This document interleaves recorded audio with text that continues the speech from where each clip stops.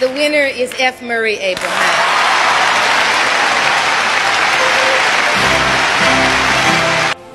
It would be a lie if I told you I didn't know what to say, because I've been working on this speech for about 25 years.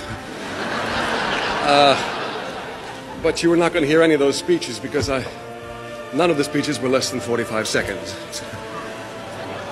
You know, it's easy to gamble everything when you've got nothing to lose, and Milos Forman had a great deal to lose when he gave these brilliant roles to Tom Hulse and me, and his courage became my inspiration.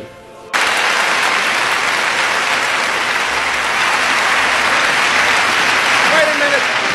Wait, I still have more time! Wait. Half of this statue belongs to my beloved wife, Kate. Thank you.